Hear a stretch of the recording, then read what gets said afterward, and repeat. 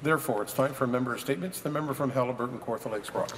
Thank you, Mr. Speaker, and I'm proud to rise today to mark 50 years since the founding of Sir Sandford Fleming College.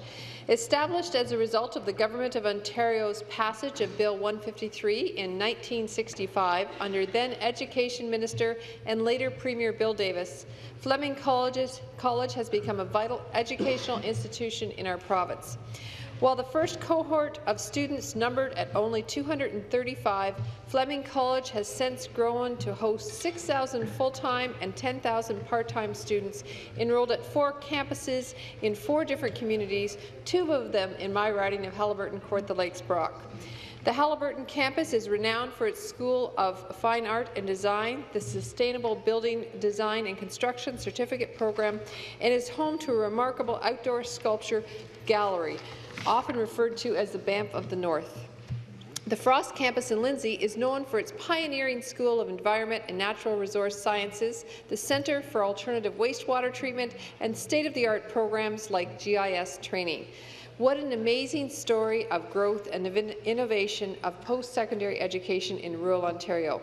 This Friday, September the 29th, I will be at the Frost campus to celebrate Fleming's 50th anniversary with the administration, faculty, staff and alumni who have helped to build the college into the amazing institution it is today. So once again, congratulations to everyone at Fleming College on this important milestone and best wishes for the future.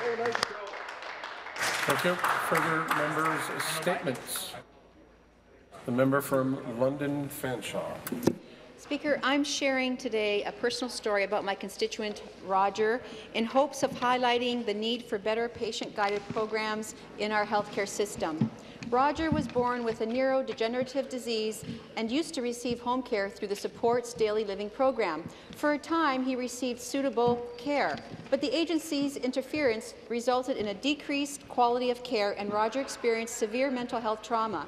As a result, he was admitted to a mental health wing of London Hospital, where he has resided for 19.5 months. While in hospital, Roger took his care into his own hands and began an application for direct funding. He soon found out that the Southwest LHIN does not manage direct funding applications and was forced to apply through the Toronto Centre LHIN and the Centre for Independent Living. Roger went through through a scrutinizing application process and was ultimately denied. His appeal of this decision was supposed to take 2 months. It has now been 6 months, and he has not heard back. In 2016, the Minister of Health and Long-Term Care responded to an inquiry my office sent on behalf of Roger, indicating he had every confidence these organizations would come together to help him and to help him reach a conclusion, and I quote, "a resolution that will provide him with appropriate, safe care that reflects his preferences." Minister, when will you intervene to finally enable your Patients First legislation to provide straightforward access to self-direct funding options for those who need it, like Roger, so they can finally return home? Thank you. Further member statements. The member from Mississauga, Brampton South.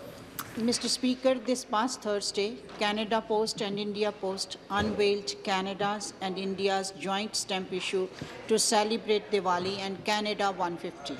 This joint stamp issue signifies the growing social, cultural and economic relationship between Canada and India, and the importance of recognizing and celebrating our diversity, inclusiveness and democratic values. The joint postal stamp issue is really an excellent way of demonstrating and appreciating our mutually shared political and social experience as nations. It is in this context that I see the issuance of Diwali stamp by Canada Post and India Post. Diwali, the festival of lights, is celebrated by Hindus and Sikhs and many other communities all over the world. This year, Diwali will be celebrated on October 19th.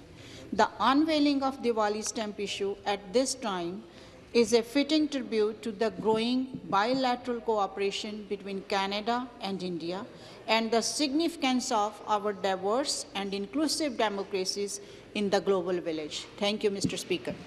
Thank you. Further member statements. The member from Chatham, Kent, Essex. Call it Carnage Alley for a reason. The stretch of 401 highway between London and Tilbury is one of the most dangerous roads in Ontario. About a month ago, on August 29, a pickup truck crossed the center median of the 401 near Dutton and smashed into a van on the other side. The two people in the van were a mother and her 5-year-old daughter. They died of their injuries, and the driver of the pickup has been charged. Sadly, there was yet another tragedy before that one. On July 31st, this summer, 2 people were killed and 2 more were seriously injured in a collision involving a tractor-trailer and 6 cars. Those cars were stopped because of another collision further ahead. A median barrier would do a lot to prevent needless deaths and accidents like these. In 2009, the Ministry of Transport received environmental clearance to expand this strip of highway known as Carnage Alley to 6 lanes and install a median barrier. But when I last checked, the MTO claimed that it wasn't worthwhile to make Carnage Alley safer because of a lack of traffic on that stretch of the 401. The government's position, Speaker, is appalling. There may be little less traffic on Carnage Alley than before, but there's no shortage of accidents and death. As it occurred to the MTO that a lot of drivers might be avoiding Carnage Alley precisely because it's so dangerous, I have a very simple message for the government. If you want to expand the 401 to 6 lanes, then pave the grass and build the barrier. Build the barrier. Thank you. Further member statements. The member from Timiskaming-Cochrane. Recently, the federal government announced income tax changes for private corporations. These are companies who do not publicly trade shares. These changes impact thousands of family farms in Ontario. Many farms have incorporated in order to facilitate succession planning and intergenerational transfer of the family farm. These farm families and many others caught up in these changes are not tax evaders.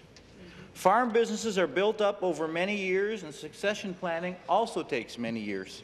A successful plan needs to take many factors into account, including the income tax system. Sudden changes like the ones proposed by the federal government could have a domino effect and cause many unintended tragic consequences. It is within the government's mandate to make changes to the tax system, but it is also their duty to truly consult and work with the stakeholders involved to develop a policy that will make sure that everyone pays their fair share for public services but does not destroy small business across the country. In this case, the federal government did not fulfill that duty. I urge the Wynne government to contact their federal colleagues and request that these changes be put on hold until their full impact can be assessed with real consultation. Farm families want to work with all levels of government to ensure that together they continue to grow quality food and provide employment and, yes, pay their fair share of taxes. It's extremely frustrating that government continues to take that we have all the answers attitude at the expense of the people who actually are the long-term stewards of the land. Thank you, sir. Thank you. Member Stevens, the member from Davenport. Thank you, Mr. Speaker, and I rise today to speak of a Davenport success story. Last year, Canada opened its doors to families escaping war-torn Syria. Families flooded into Toronto, leaving behind their homes, their possessions, and their families for a new and uncertain life. They often came without strong language skills, but a desire to come and contribute to their new home. In this time of turmoil, and as people across our country looked for a way to help our new friends, Len Senator and Cara Benjamin Pace had a wonderful idea. Len's Davenport restaurant, the Dépanneur, opened its doors to a small group of women to come and use its kitchen to prepare a home-cooked meal to break up the tedium of hotels and prepackaged food. The event was an immediate success, and soon these women were preparing extra meals to cover the costs to the restaurant. Operating out of the Dépanneur, Newcomer Kitchen is a not-for-profit social enterprise that invites newly arrived Syrian refugee women to cook a weekly meal in their kitchen. The meals are sold online for pickup or delivery, and the proceeds shared among the cooks. This model works as it allows for the money to get into the hands of the refugees that need it and who aren't ready for part-time or full-time work. It also helps newly arrived Syrians with the new sets of skills to help them bridge the gap between the life and career they left behind and as they try to rebuild their lives here in Canada. Over the past year and a half, Newcomer Kitchen has been able to sell over 2,500 Syrian suppers to supporters across the city, and they proudly claim they are just getting started. This organization has been a force for good in our community, and I was proud to nominate them this summer for Big on Bloor Awards and bring the story of the good they do to this House. Thank you, Mr. Speaker. Thank you. further member statements. The member from Huron-Bruce. Thank you very much, Speaker. I stand today to recognize some farmers from Bruce County who I've spoke about before in this House, but they've done it again, and therefore this repeat achievement needs recognition. Mark and Josh Ireland, owners of Albadon Farms, and their families just outside of Teeswater, have been once again given top recognition by CanWest DHI for their dairy cattle's milk production. CanWest DHI is an organization responsible for monitoring milk production and output of individual cows. In the category of milk value per cow, Albadon Farms were the cream of the crop again. This year, the Ireland's 186 cows produced a whopping 14,294 kilograms of milk, the highest in both Bruce County and the province. Murray Wilkie's herd in Ripley was second for Bruce County, while Ernest Gobelman was top honours in Huron County, followed by Glen and Curtis McNeil near Godrich. Adam Hodgins outside of Kincardine also received recognition for the utter health of his herd, and dairy production is such an important industry in Huron-Bruce. It's great to see so many cattlemen being recognized for their efforts and care of their livestock. Congratulations to all who are recognized by CanWest DHI. Don't stop what you're doing. We need good quality local food close to home. Congratulations. Thank you. Further member statements. The member from Scarborough-Agincourt. Thank you, Mr. Speaker. I rise today to recognize the Armenian Independence Day, celebrate on Thursday, September the 21st, in the Republic of Armenia and by the Armenian community in Ontario. 26 years ago, Armenians voted in favor of independence. Shortly thereafter, the Republic of Armenia was proclaimed a sovereign state by their parliament. This occasion commemorates Armenians' rich culture and heritage and also allows Ontarians to reflect on the country's journey to independence. Right. Since 1950, Canada has seen a wave of Armenian immigration. Many bear the burden of the Armenian genocides and have chosen to call Ontario home to preserve and enhance their ethnic heritage. Armenia's Independence Day represents an opportunity for Ontarians to commemorate the courage and perseverance of Armenians fighting for freedom and the right to democratic self-government. Mr. Speaker, almost half of Canada's 55,000 Armenians live in Ontario. We need to recognize the contribution made by the vibrant, dynamic Armenian community in building a diverse and strong Ontario. And just last month, Mr. Speaker, the Minister of Research, Innovation and Science visited the Republic of Armenia to further strengthen the relationship between Ontario and the Republic of Armenia. In my riding of Scarborough-Agincourt, I have a thriving Armenian community, and I'm proud to represent them here at Queen's Park. On behalf of the residents of Scarborough-Agincourt, Mr. Speaker, I'd like to send my best wishes to all Armenians celebrating this landmark occasion. Thank you. Good stuff. Further members, the member from Lanark, Frontenac, Lennox and Addington. Thank you, Speaker. Speaker, we ought to always be cautious when debating business and passing legislation in this House. We must take the utmost care to avoid hasty reasoning and ensure our words and intentions are unambiguous. It is of paramount importance to each member of this House that we all understand the words we choose and their potential to be misapplied, misused, and even abused. Recently, I shared correspondence with the elected members of Tay Valley Township over the disproportionate amount of complaints regarding their building and planning officials. My constituents were concerned that if they spoke up themselves, they would be subject to retribution by these officials, so they came to me instead. At a meeting on the matter, the REEV and the CAO suggested I make a representation to Council on behalf of my constituents to air their concerns. Both my confidential correspondence and my public presentation to that Council on behalf of the people I represent are now subject to a vexatious allegation of workplace harassment.